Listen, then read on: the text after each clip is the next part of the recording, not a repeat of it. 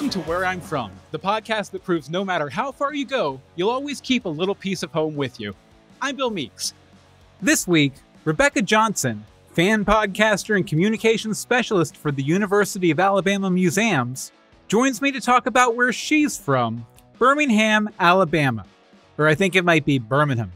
Stay tuned to find out why there ain't no ham like Birmingham. You might know Rebecca Johnson as one of the hosts of Supergirl Radio, a podcast devoted to the CW Supergirl series and ancillary media that she started in 2015. Hi, I'm Elizabeth Noyce, and you're listening to Supergirl Radio.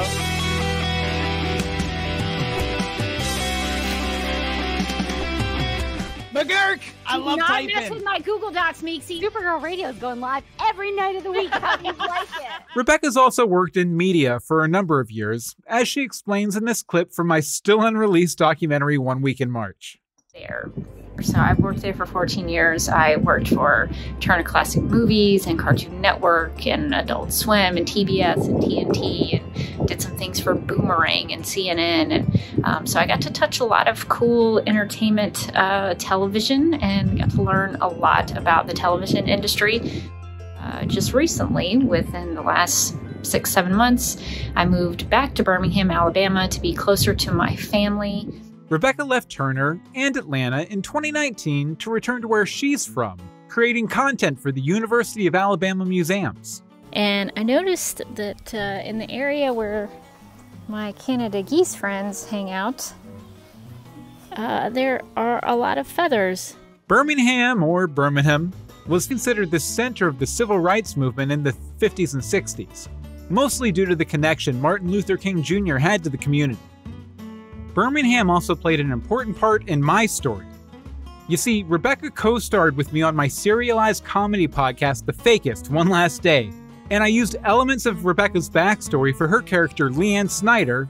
After college, I went to work for my hometown station, WAFM TV3 in Birmingham, Alabama.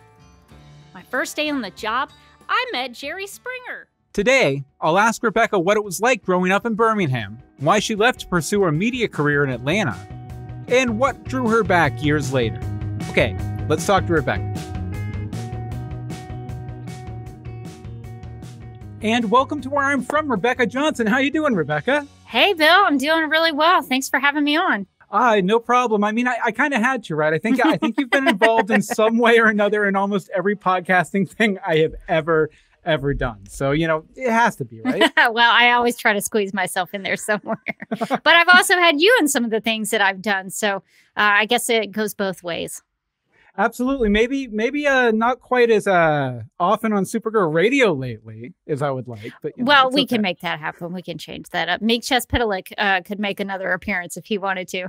He's right here behind me. So yeah, he's just waiting in the wings. Well, how's Birmingham doing tonight? It's great. Actually, right before I came to talk to you, I was down at the Birmingham Museum of Art at their Star Wars night. So they had some Star Wars themed activities, some art activities, which I couldn't figure out. It involved a stencil and some sort of black felt. And I was like, I don't know how to do this. But they also had some James Webb telescope stuff down there. So it was a cool night. So I try to indulge in some of those Birmingham things when I can. So that was a fun evening. So I just happened to indulge in some Birmingham things right before I spoke with you. And that's kind of why we have you on the show, too, because if nothing else, I know you know education in Birmingham because, that's your gig. That's your main gig. I've been around it a long time. I was not born in Birmingham. I was born in Louisville, Kentucky, and we moved to Birmingham when I was 2. So I've really only known Birmingham, except for the 14 years I was in Georgia. But other than that, I've been a Birmingham, Alabama girl for most of my life. Functionally from Birmingham. Yes.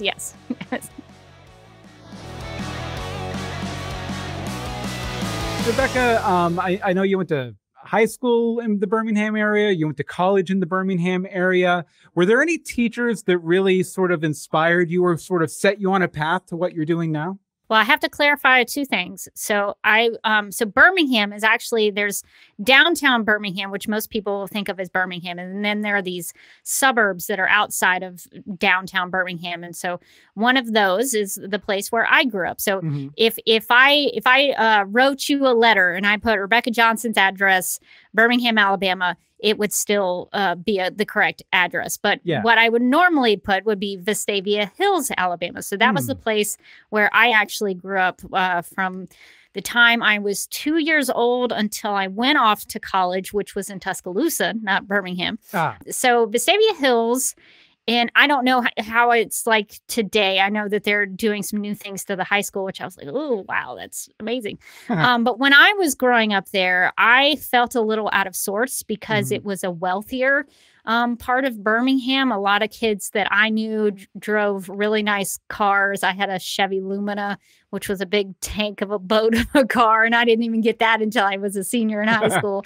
And so a lot of the kids had wealthy families, big houses.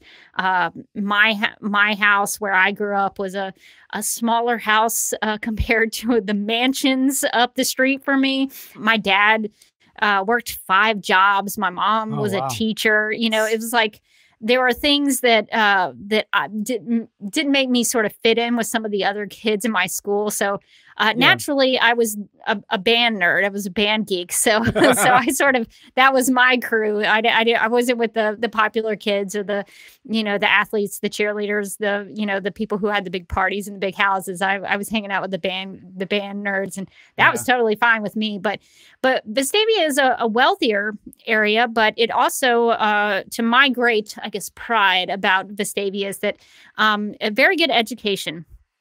We had a very famous, well-known, successful math and debate teams. My brother also went to Vestavia Hills High School, and he was a national Lincoln Douglas finalist, which is a pretty high up in the chain for debate. I tried debate once for a year. I was not that great, so I quit. So I was like, I guess my brother's the debater. I will be in the band. That's fine. He quit band, so I guess we balanced everything out. But we had some really strong academic things. We had my senior year, we had a state championship football team. We had a lot of trophies, which Vestavia was very proud of.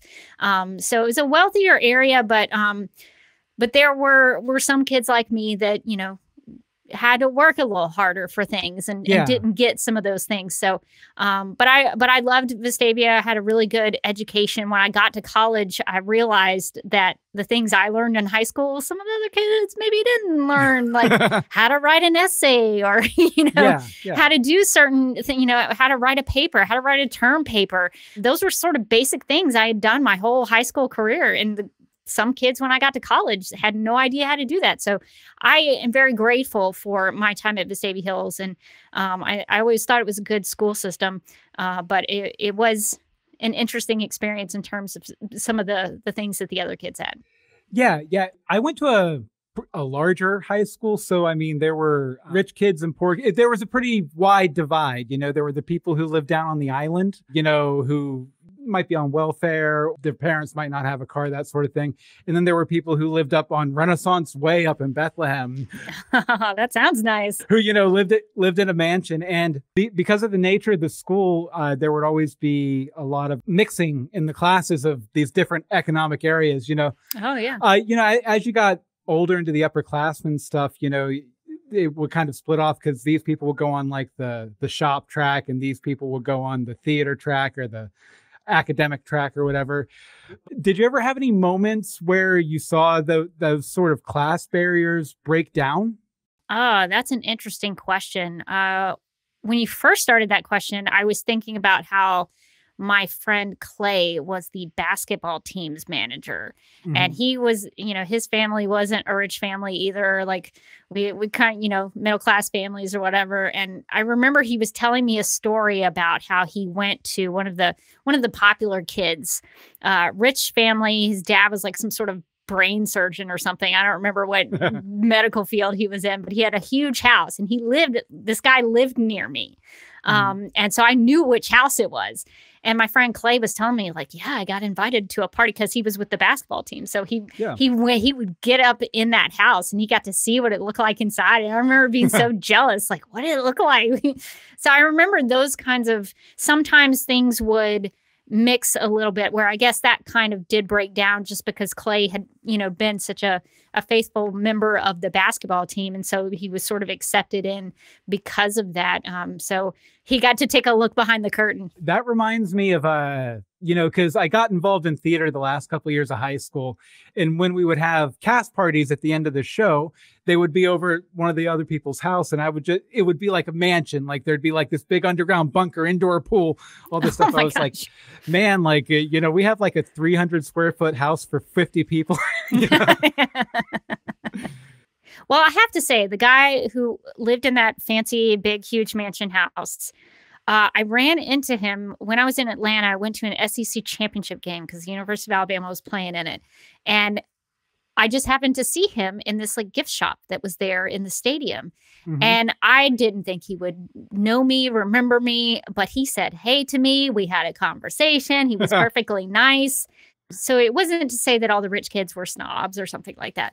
But it was just interesting, after we had grown up and gone our ways and our paths in life. It's just interesting when that happens, when you kind of run into somebody so much after so much time has passed and kind of see what they're like now. So it was kind of interesting. I remember the last time I was living back in my hometown, I ran into my first girlfriend, and because I was like back in town for a few months and I was delivering pizza, and she happened to come in to get a pizza while I was there delivering it. And I was like, oh man, of course it's like when I'm at my lowest, she shows up. All right. So, Rebecca, when I reached out to you about being on the show today, you mentioned you wanted to talk about the City Stages Music Festival in Birmingham, which would happen, I believe, over Father's Day weekend for around 30 years or so. It's been a busy weekend so far in the Magic City, with City Stages taking over downtown Birmingham. We want to walk through some of the acts that have been there so far. Sure. With Sean Kingston. How did he go? How did his performance go Friday? He was great. He was brief because he actually he showed up a little late, but maybe the rain delayed him too. I think the rain did delay him, but he was wonderful. The crowd loved him. They went wild. Why don't you go ahead and explain to the listeners what it was and why you kind of fell in love with it and miss it? City Stages was a music festival that would take place in downtown Birmingham. And by the time I had I went to college and was still going to City Stages, it had gotten quite big. There were a lot of stages, and you could go and listen to different kinds of music. You could hang out. You could get, food at some of the vendors. And it was just a place where people gathered, and you could hear a lot of bands. There were some big names. Bonnie Raitt was there. John Mayer was there. I remember going to hear Edie Brickell because I love Edie Brickell and the New Bohemians. Oh my gosh, I love Edie Brickell. I also remember going to see Nelly.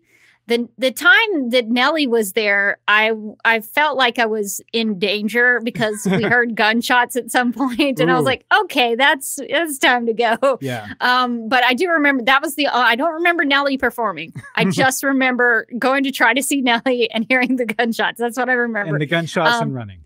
Yes, the gunshot was part of the performance, I guess. I don't know.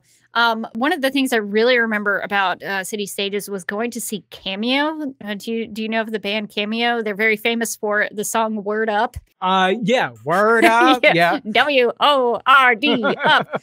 I love that song so much. And I was the only person in my group of friends who was like, we are going to see Cameo play. I don't care what else y'all do. I'm going to see Cameo play. So I remember going to City Stages when I was a teenager, when I was in high school, and a couple of years into college. And I just really loved it. It was a great downtown experience. I was a huge music fan then, and there was a lot to see.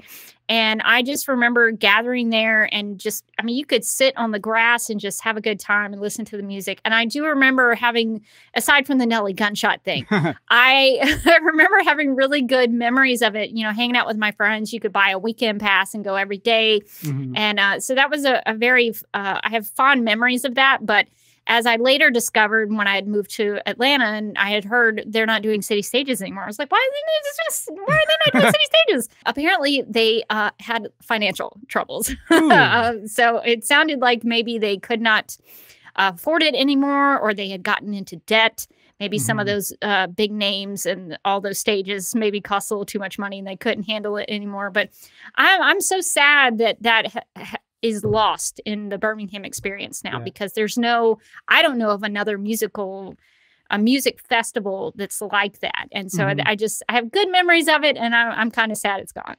I really think you need to just charge up to Birmingham City Hall with your ukulele and be like, I'm going to put on the new city stages starring Rebecca Johnson.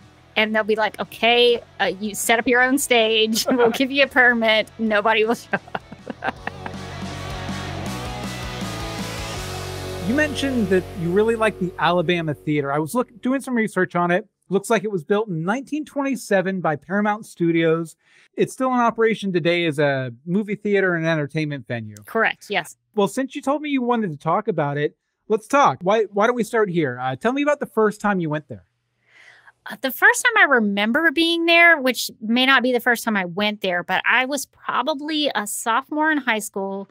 I remember that my friend Cheryl had called me up saying, hey, would you want to go down to the Alabama Theater and watch Gone with the Wind with her then boyfriend, Matt, and her?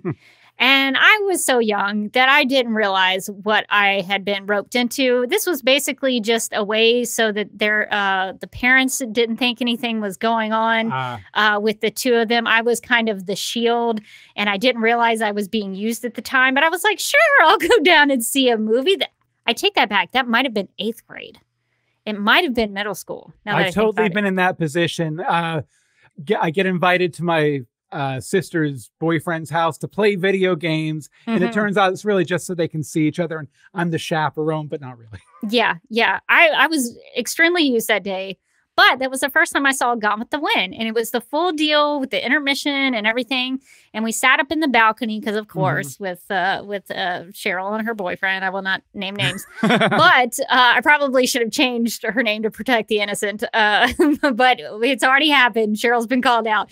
But we sat up in the balcony, and it's just such a beautiful place inside. They did a lot of renovation to it, and it's just I think it's like a wonderfully preserved place inside. And I have a soft spot for old movie theaters. I just love them. I wish I could go to more of them. I would make a documentary about them. I love them. The grandeur and the velvet curtains and that Jim Carrey movie called The Majestic. I was like, oh my gosh, this is the greatest thing. That is an unsung classic. Yes. Like, minus the 30 seconds where Jim Carrey's crying and he looks like The Mask. Like, I mean, it's a perfect movie.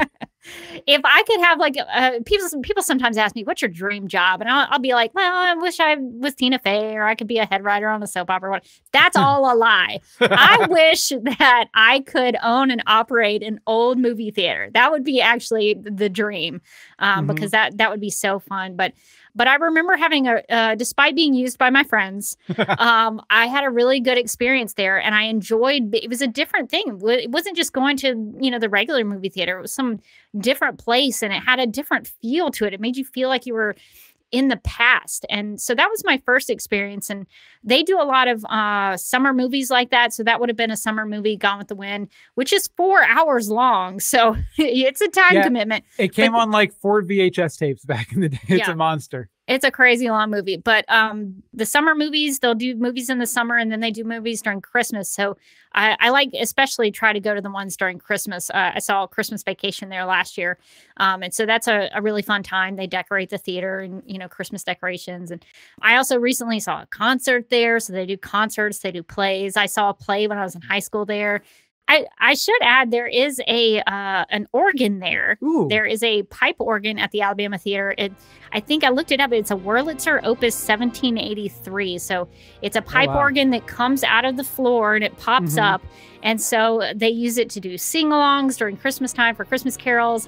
And I'm in a couple of days, I'm actually going to go see the Phantom of the Opera silent film there. At the Alabama Theater. And so I imagine the pipe organ may be used for that as well, to fill in the music for the. I've never seen a silent film in the proper silent film format. So I'm excited to see that. So they do so many really unique and fun things that you wouldn't be able to get there. So I really love the Alabama Theater so much. And probably partially it's set up to do all that stuff because, like I said in my research, Paramount funded it back in the day. So back, before the talkies and stuff, the way they would distribute films is they would send out a film canister and they'd send out sheet music. And you'd always have a live performer sitting there performing the ding, ding, ding, ding, ding, ding, as Charlie Chaplin was chasing a horse down the road. Well, they've had to do a lot of fundraising, and they have people who are in Birmingham, they have a lot of people who are very passionate about the Alabama Theater. And I was a member of the Alabama Theater. So I think that there are a lot of people who don't want it to die. It's a landmark in Birmingham. And so everybody really wants to make sure it's taken care of so it can keep going. Being a young artist in Birmingham, did you ever have an opportunity to actually perform there? Like, because I know you've done music and stuff. Yeah, I was in the band, so I played bassoon and clarinet, but we never performed there. I have some friends who have performed there. The only time I ever did anything artsy was that I shot and edited a video for a friend of mine who wanted to propose to his girlfriend in a very special way. So his plan was that he was going to make this music video with a song that he wrote and performed. And then I was going to help him make this music video to be played at the Alabama Theater. So I actually had something screened at the Alabama Theater. I may not have played my bassoon there. Have I told you you were amazing?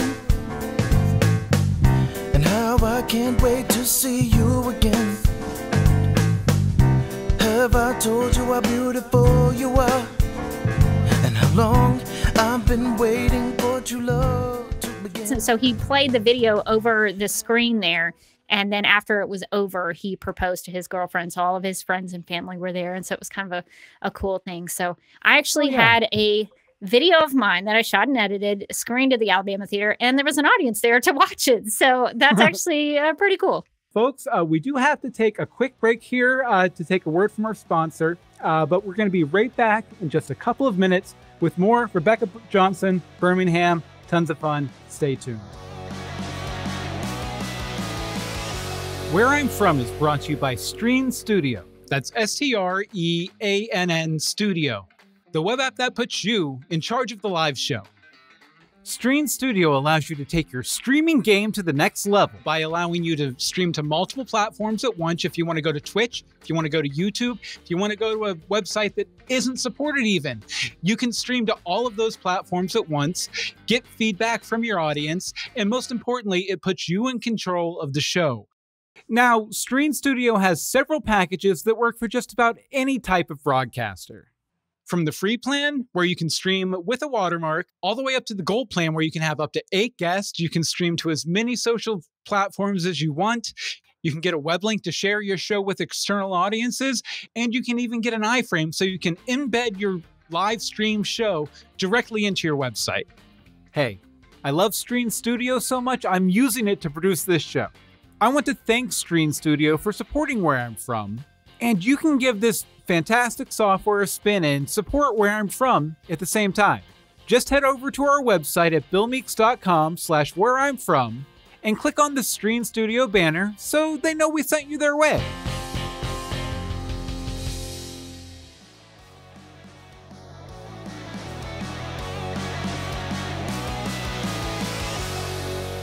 Live from the news center of Alabama, this is NBC 13 News at 6 with Mike Moore, Milena Wells, meteorologist Jerry Tracy, and Jim Dunaway with sports. NBC 13 News at 6 starts now. So, Rebecca, your first gig out of college was editing news stories at WVTM, a local station in Birmingham. Now, I've worked in news myself, and I know that newsrooms can be stressful places during big events. What was the story you kind of felt the most when you worked there? And did it turn you off from TV news? Oh, there are two things that come to mind when you ask that really excellent question. The first was when I was at WVTM, there was a hurricane that had hit the Gulf Coast. It was called Hurricane Ivan. 15 years ago today, a powerful hurricane hit Alabama's Gulf Coast. You're looking at some of that video from a decade and a half ago. This is Hurricane Ivan we're talking about. And this, Stephanie, eventually moved its way up and impacted folks in central Alabama, too. It did. I mean, it moved inland as a very high-end Category 3 hurricane. Anybody that lived in central Alabama during this time remembers this. We had massive power outages. The entire state, I think at one point, over 1 million people were without power. And that was a big deal. And for some reason, the, I don't know what they're called, the local stations, general manager, the guy overseeing everybody. Yeah, I can't remember. The GM, general manager. Yeah. So the general manager, I think he had come from NBC or something. He thought he was, you know, the national news. He thought he was big stuff. So when he came down, I don't remember his name, so I can't call him out. But he wanted us to go 24/7. He wanted us to be live 24 hours for Hurricane Ivan. And so we were sleeping at the news station. I had to take an extra pair of clothes. It was a little ridiculous. I'm going to be honest. Maybe some people that maybe it benefited some people, but I thought it was a little over the top. But that I remember that being kind of stressful because we were all kind of on edge because we didn't sleep very well at the news station. And so that was kind of stressful. And then I remember I was going to say, I worked at a news station in Orlando, Florida, which incidentally, I believe is owned by the same company that owns the station you worked at. But yeah, you know, we had probably once or twice a year, we had a hurricane issue where people would have to stay in and like, my office would get converted into a bedroom with like two or three couches so people could come in and crash for a couple hours. It can be intense in a news station. I mean, it's nice because they bring in lots of food, you know, all that kind of stuff. But by the same token, a lot of people end up getting stuck at work for 36, 40 hours, 50 hours, something like that. Yeah, it's not so bad, but like if you're not sleeping well, everybody gets kind of on edge, and it can lead to bad decisions or poor decisions in terms of like making mistakes. So that's the downside of that. But hopefully we were a benefit to the people in the Gulf Coast of Alabama during that time, because that was a pretty big hurricane that affected a lot of people, including my family, which had a beach house in Gulf Shores at the time. Oh, wow. So that was it was funny when we had the footage from Gulf Shores sent in to us. I was like, oh, that's our beach place. So it was kind of, it brought it home to be sort of a personal thing. And then I remember something that's really shameful, a shameful part of my life because I feel really embarrassed about it. Ooh. So back in the olden days, this was 2004, I think, we were operating at a VTR machines. The kids these days probably don't know what those are. Not a VCR, a VTR. Yes, a videotape recorder, I guess is what it stands for. I might be wrong about that, but it was a VTR. We had 7 VTRs. And they were DVC Pro. So we had these tapes. And in the news business, I don't know if this was your experience, Bill, but back then in the olden days, we had to edit all the VOs or the packages, whatever it was, on the DVC Pro tapes. And you'd have it labeled on a sticker label on the tape. And then if you were doing ingest, is what we called it, because you were ingesting the tape into the VTRs, and you would have to do it in a certain order based on the rundown, so that it would be in order to when the news packages need to show up on air. Well, I was doing ingest that, I guess it was night, it might have been a 6 o'clock, all eyeballs on this newscast at 6 o'clock where probably most people got their news. And I had misordered the tape somehow. I don't know how it happened, but I put the wrong tape in one of the wrong machines and it threw everything off. And I tried to recover it, and it just became a total disaster. Like, I don't know if we had to, I can't remember what happened after that, but I remember the anchors on the air going like, what is happening? I remember just being so mad at myself because I had screwed that. Like, I had done that many, many times before, and somehow that got messed up. And so that was one of the things that I just had to suck up as an adult and be like, okay, that bad, terrible, embarrassing thing happened to me. But maybe I'll learn from it and try to use that as a character building moment in my life. And that's just how I try to see it now. But it was one of those, like, I may have cried after. It was bad. You know, I hate to say this right after you said you cried, but you know what's really funny? You crying? No, I'm kidding. I can laugh about it now. And we'll talk about this a little bit later too. But you played Leanne Snyder on my comedy podcast, The Fakest. Played is very generous. But yes, I was not aware of this aspect of your backstory where you had like this crisis, in the newsroom, and that's exactly kind of how Leanne's story gets started. Is she has a complete meltdown and realizes she's not cut out to be an anchor while live on the air. So that's another little parallel there between you and Leanne. Good evening. I'm Leanne Snyder, and can you back up the prompter? There is a new fire truck. Did she say tire I knew I shouldn't have done this. Cut her mic. Yeah, Leanne and I have a lot of similarities, but she's also kind of better than I am in a lot of ways. So that was a time I remember very vividly. Is like, oh no, I messed this up. What do I do? So I have noticed that you don't really work in TV news now and haven't for quite a long time. What was the big thing that kind of turned you away from it? It was the stressful aspect of it. Mm-hmm. I was not a proper full-time employee when I was there. There was some program that I was in that I was kind of basically a part-time paid employee. I was doing it for the experience and the resume building. But I remember having to work. I had to do 3 people's jobs most of the time. I would do ingest and then dial in satellites and do the editing and sometimes hop in on production. And it got to be where it was, and this sounds silly based on what I do now, it was too much for me at that time. And I remember being really stressed out about that. And it was, because news is it's maybe not like they show it in the movies. I don't remember which news movie it is, but it had Joan Cusack in it. But there's a scene where she has to like run a tape down the hallway to get it on her. I did that many times where I was running down the hall to get to a tape to be on air because it would be so late. And sometimes that was not my fault. It was I was waiting on other things from other people.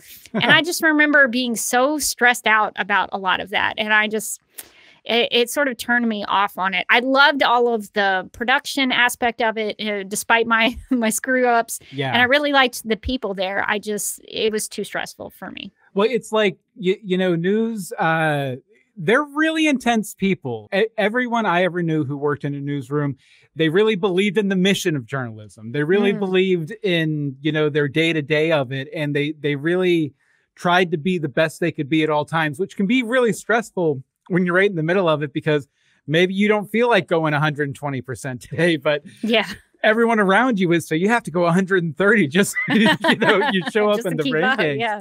Rebecca, Birmingham is a city that is really big on food. What are your favorite places to eat in Birmingham? Yeah, so Birmingham has I don't know when this started, but when I was in Georgia, all of a sudden they decided to have all these new restaurants come and be amazing. And so now that I've come back to Birmingham, my brother has made it his priority in life to make sure that I go to all these really good restaurants, because he'll ask me like, have you been to this place? I'm like, no, I don't know where that place is. And he'll shame me for not having been there. And so then we'll make a plan to go there. So he's been introducing me to a lot of these places. And he actually told me recently that Birmingham is nicknamed the dinner table of the South. It is so well known for its food industry, which was started by this man named Frank Stitt. He started these restaurants. One of them is called Highland Bar Grill. It's probably one of the most famous ones in Birmingham.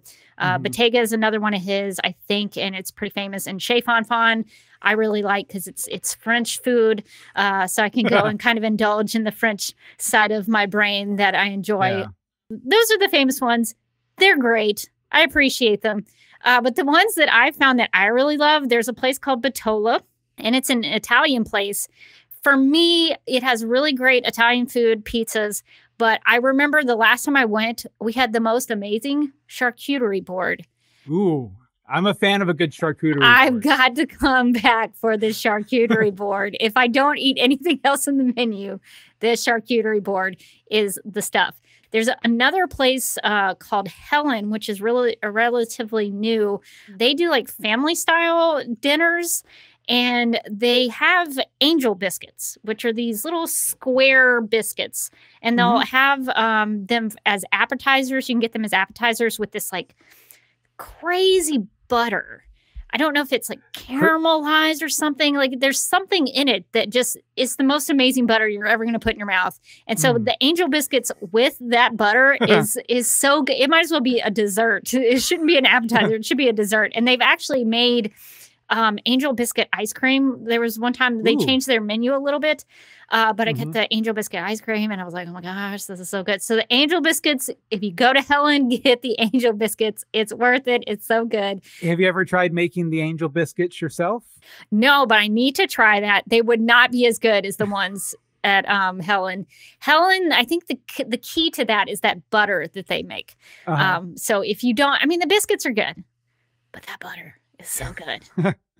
As far as types of cuisine, like what types of cuisine would you say are quintessential to Birmingham? The thing about Birmingham food is that the students of this man, Frank Stitt, the students and the now restaurateurs, who the students kind of had their own restaurants, they do their own thing. And they're so the remarkable thing is that there's a lot of variety about what you can get here. I mean, there's a Greek festival, a Greek food festival that happens, I think, every October. So there's that's fun, like one of those things downtown where there's like music and food and all that stuff. So there's Greek food in Birmingham. Some gyros. Now there's so many different places. When I was growing up, we didn't eat out a lot. If we did, it was like the Olive Garden was like the fanciest place we had. You know, there was this place called J. Alexander's that might be the fanciest place you'd go, like for your homecoming date or something. And I speak from personal experience about that. I did go to J. Alexander's for my homecoming date. The thing now is there's so many things to choose from. It's just blossomed into this big foodie place. Yeah. So there's so much variety here that I really couldn't answer that question for you. Rebecca, we've come up to our first game, and I'm very excited about this for two reasons. One, it's a new game I just came up with like an episode or two ago, and it's a lot of fun. And two, I completely forgot to put stuff in for it. So this is going to be crazy. Improv. Yeah, it's going to be great. It's going to be great. This is called Wheel of Anecdotes. So what I'm going to do is I'm going to give you a suggestion, and then your challenge is to respond with a short anecdote from your hometown. 30, 40 seconds, the shorter the better. Okay, you think you can handle it? You know I'm bad at improv. We did some improv on the Fakest, and I was terrible at it, but I'll give it my best shot. Yeah, I remember that. It was the best stuff we did. No, I'm kidding. Yeah. Okay, the first word, car keys. Well, recently, just within the last couple of months, I went to a function that I had to do video for, which was in the Birmingham area. And I had thought I was trying to get something out of the console of my car. And while I did that, I dropped my keys unknowingly in the console, shut the console thing in the middle of the car, stepped out, locked the door from my from inside the car, because that was just kind of habit at the time. I don't do that anymore now. But I shut the door and realized I had locked the keys in the car. And I was like, oh no, I don't want to cause a scene by calling AAA or something and have them come out here with all these people going into this event that I'm supposed to be a camera person for. So I'm just going to suck it up. We're going to do the event. I'm not going to try to freak out that my keys are stuck in my car. And I'll just deal with it after it. So I have a very good brother who came and picked me up later on that evening. And then in the next morning, I had AAA go out there, and the keys were there. It was fine. I don't have a copy to my key. I probably should make one of those. Nice. Okay, forest. So there's a place in Birmingham called Oak Mountain State Park. And I went there with some friends in high school just on a Saturday. We were just goofing around. We went hiking. We hiked up to this place that has a waterfall, and we did some biking. And then after we had finished all of our activities and we were about to go home, my friend Nick said, you have a tick in your ear. And I said, oh, that seems like a problem. And he thankfully he was an Eagle Scout, and he was like, I'm a scout. I know exactly what to do. And I trusted him enough to let him do this to me. And if he had not been an Eagle Scout, I would not have trusted him to do this. But the way you get a tick out is you light a match and you put the match on the tick. Ooh. And then it detaches it somehow. So he lit a match. I think he put it out. He lit it, put it out, and then put it up in my ear because it had embedded itself in the the part of your ear that's sort of hidden away. And he got that tick out. So that, I guess, had happened in the forest while we were at Oak Mountain State Park hiking around the park. Newspaper. That's a hard one because people don't really do newspapers anymore. The newspaper in Birmingham is called the Birmingham News. It is now, I think with all the digital stuff now, I think it might be kind of in al.com, which is where a lot of people get their news. It's interesting. I never wanted to, when I worked in news, I always wanted to be in the TV side. I never wanted to do newspaper and have to write things out. You wanted to be 70s Clark Kent versus all the other times. Correct. I wanted to be the Clark Kent that actually didn't make the most sense. Like, why would Clark Kent be on TV? What a stupid choice. I love how he would like jump in his news van instead of a phone booth to change into Superman. So like, there are cameras in there, Clark. You're trying to hide a secret identity. What are you doing on television? But yeah, so I think it's always been kind of interesting to me that I never wanted to do newspapers. Because I didn't want to write. I'm not a good writer. I only do it when I have to. I respect the newspaper people because they actually love doing it. But it was just never something I was interested in. Swimming pool. Oh, swimming pool. Well, the swimming pool I grew up in was the Vestavia Hills swimming pool that was associated with a walled park, which is in Vestavia Hills. And I remember going to swimming lessons. My dad would take me. I think he would take me to my swimming lessons in the morning one summer. And then he'd get me sort of cleaned up. And then he would take, I think I was maybe 5 years old at the time, 6 years old. And then he would take me to Vacation Bible School. So I had this really early swimming lesson. We would also go to that swimming pool when I was in high school. We had a band party out there, and I think I was the president of the band that year, my senior year, and nobody was getting in the pool. We had this pool party, and nobody was getting in. Nobody wanted to do it. So my friend Victor and I were like talking about how do we get people in the pool, and so we just sucked it up. And so Victor and I just hopped in the pool. We just jumped right in.